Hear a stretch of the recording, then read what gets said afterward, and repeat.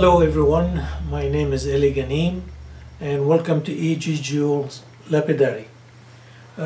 Today I'm going to talk about transferring patterns into copper or silver plate. And the reason I'm doing this is because a couple of days ago I was transferring some of the patterns from this plate.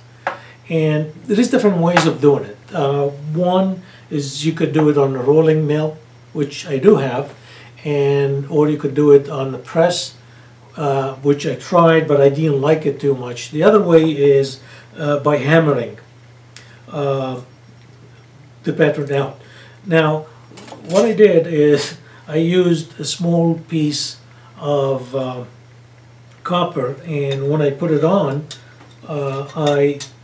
to keep it in place so it doesn't move, I taped it. I used the blue tape and I taped it on one side. But what happened is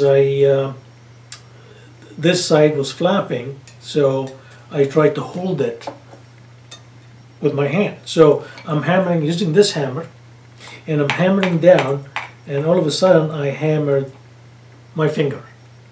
It did hurt a lot. And I did swear with every language I know. Anyway,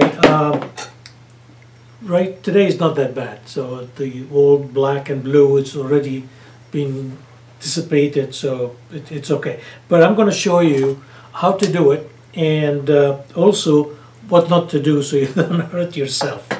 So I'm going to try to do this one here first. And what I do, I take the blue tape and just tape it.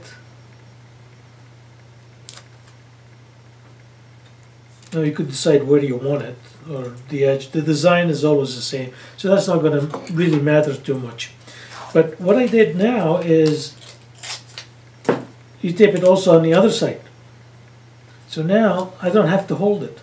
All I have to do is just hold it on this side, far away from my hand, and I keep hammering. So let me go to my vise where I have that flat piece, and that's where I do my hammering over there. I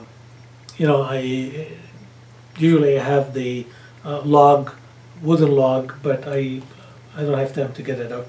So let me show you what I'm doing with this one here. Okay, so this is my vise, and I usually use the back here to hammer, but this has already been damaged. So what I'm doing is I'm using this plate, which is a flat plate, so I can put my pattern right on top of it and then hammer here. So what I'm doing is, and I hope you could see this, or maybe I can zoom a little bit so you could actually see how it's going to transfer. There you go. Okay. Hope you can see that. Yeah, you should. So now, what I did is I was holding it this way and I was hammering, and that's when I hit my finger. So don't do that. Now I'm using a couple of tapes, and that will work. So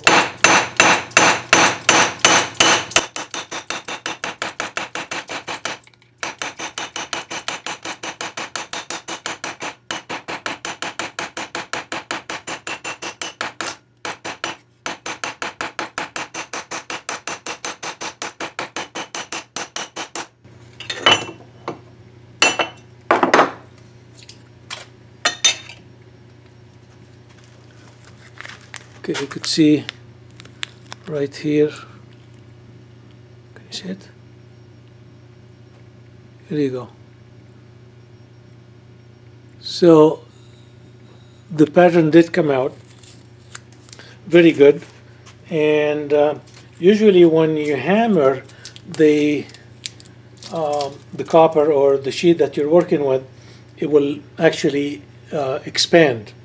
So I start hammering in the center and just go to the outside, from the center out. And this way I keep it even on every one. Okay, so basically that was the easy way to do it. And the reason I don't do it on the rolling mill, because once you do it on the rolling mill, what happen is your plate, it will curl with the rolling mill, and then you can't use it anywhere else. The only way you're going to use it is going to be only on the rolling mills. So this way here I have it always flat, and then I can go in and use it on everything else. Now remember that these here, that I got to do all these here, they're already been annealed, so they are soft in order to do all this. So I hope you learned something, that you don't hit your finger and hurt yourself, but at the same time you can have a good pattern that's coming out by just hammering this. Thank you for watching, and talk to you again.